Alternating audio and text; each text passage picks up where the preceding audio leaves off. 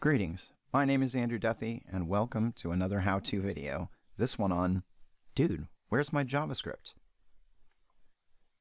Before we jump into the content, I want to encourage you to subscribe to the OutSystems YouTube channel. There you'll find a number of playlists, including one from our advocacy team, which includes this and many other how-to videos.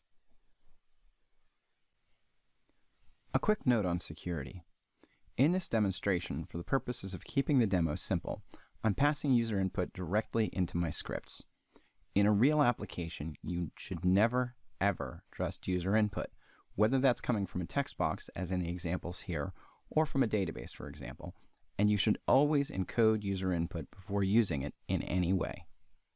In this session, what I'm going to cover is a common question with the OutSystems platform, that is, where can I add custom JavaScript into my web application? So I'll show you 3 areas of an OutSystems application where you can add and customize JavaScript for your application.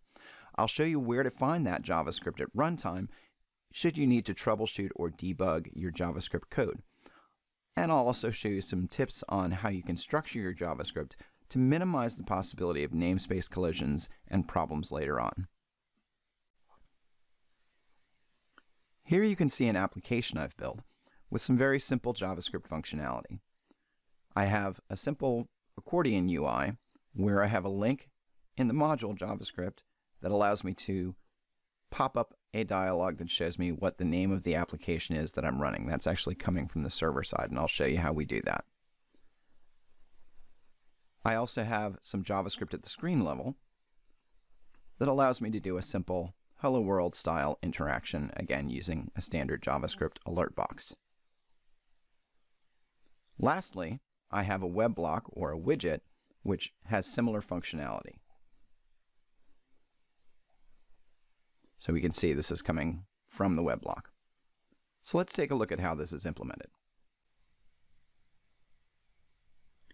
Here in Service Studio, you can see in the center canvas area the accordion control which I'm using for my primary UI.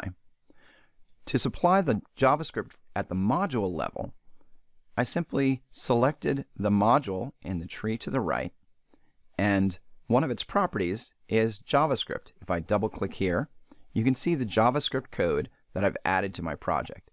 Now here's where I talked about some tips in terms of properly structuring your JavaScript to avoid namespace collisions. So I've leveraged a pattern known as an IFE, or immediately executed function expression. The reason for using this pattern is simple. It's to avoid polluting the root namespace in the browser with any functions that you've created in JavaScript. So in this case, what I'm doing is I'm giving my function a name and returning this about function to this where's my JS name for my namespace, if you will. So at runtime, if I were to type where's my JS dot about and provide an app name, then I can simply return the app name for my application. And then inside my script here, I have a link, and that link has an href property that is using JavaScript and getEntryEspace name to return the name of the current application that I'm running. Notice also another little side tip, inside of extended properties, I've taken this container, my module link, and modified its tag name to be an anchor tag. So that's another little trick in the OutSystems world you can use. So effectively what I have here is a link that will leverage JavaScript to return the name of my application using the function that I defined at the module level.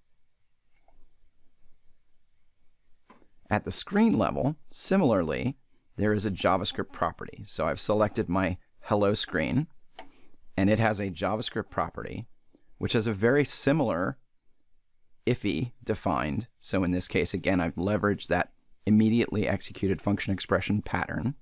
And instead of returning about, I'm returning a function called hello. So I have effectively a namespace hello screen, a function hello, which is going to call the JavaScript alert with the name that I pass it. And inside, again, the link that I've set up again using the extended property OS tag name with JavaScript hello screen.hello and using some jQuery to get the value of the text box that I have defined here. So I have namebox, namebox.id. So I'm getting the runtime ID from the name input box and then passing the value from that box into this hello function that I've defined.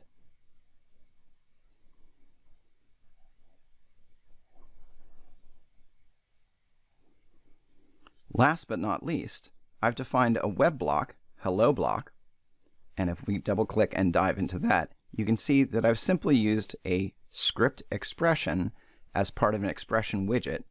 I've set its escape content to no so that I actually get the expression the way that I want it, and I have both a script block, which again has the iffy pattern and is returning a function called hello, same as we saw before. And my second expression simply has an anchor tag with the href set to JavaScript hello block.hello, so I'm calling the function that I've defined above. I've got a CSS class on it to style it. I've got some text to display, and then I have an input box with an ID of hello name, and I'm going to use some jQuery to get the value from that box and pass it to that hello function. So pretty straightforward functionality. So that's great, and we saw how it worked at runtime, but what happens when I have to troubleshoot this code? Well, let's take a look at that next. To troubleshoot JavaScript running in a typical web application, we'd usually leverage the browser tools for testing and debugging that script. But to do that, we kind of need to know where that script is going to live. So I'm going to pull up the Chrome DevTools for my application and take a look at a couple of things of importance here. Remember that we have module level JavaScript, which is going to tell us the name of the application we're running. That module level JavaScript will appear in a file called _globaljs.js. So you can see this is the exact same immediately executed function expression that we saw in code, and it's going to tell me what the app name that I'm running is. Again, the app name is passed in from the link in the screen itself. Similarly, we have screen level JavaScript, which is going to effectively say hello world or hello person name. Right? That screen JavaScript will appear in a named JavaScript file that is named the same as the screen. So in this case, hello.js. And you can see again the function that I've defined, the namespace for it, etc. Now, important to note, so hello screen, that's the name I gave this. If I come in and type hello screen, you can see that I actually have that as an object and I can get statement completion on it. And if I were to say hello Sam and flip back to my screen, you can see I have hello Sam, right? So works fine from the console as well. So we can troubleshoot it by using that. Same goes for our global JS. If we wanted to do about, we can simply do where's my JS dot about and pass it app name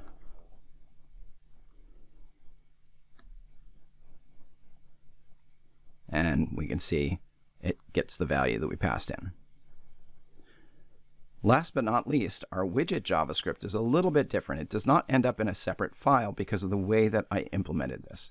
So because these are simply expressions that are written to the screen, if I do a right click and inspect, I can jump in and see the script block is output here. So we can see again the same script that we generated here, and you can see the A tag and the input tag that I created, as well as the JavaScript link that is going to get the value from this box here.